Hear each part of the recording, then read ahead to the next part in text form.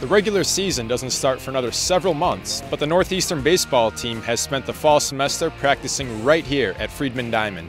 The Huskies, especially the senior class, is excited to build off of last year's success. You know, it's just fall ball over again, so we got to definitely get ourselves prepared in the next 6 weeks and get us going towards a good season because we got a lot of talent this year. Hopefully we can keep the bats going from last year in the conference tournament where we did some good damage and keep that ball rolling. Same old routine, getting to learn the new kids and see what they're about, but pretty excited for this season, coming off a good season from last year, so looking forward to this one more than most. Northeastern ended its 2013 season with 31 wins, eclipsing the 30-win mark for the 4th time in program history. They also made a run in the CAA tournament and hope to go even further in 2014. Should be pretty easy transition this year. We got a couple returners, or a bunch of returners actually. A lot of new pitchers coming in, which is good.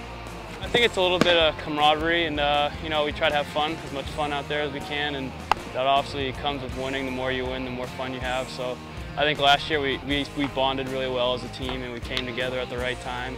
Our offense remains pretty much the same, so hopefully everyone picked up a step and a little more production from the batting order. It's looking up from here, so I mean, once you get over the 30-win hump, then it's only like win the conference, get into regional, and see what we can do in the regionals. I mean, I just hope for the best. I want to improve on last season, improve on defensively, improve on offensively, just try and get better from last year and put up some good numbers for myself and to help the team.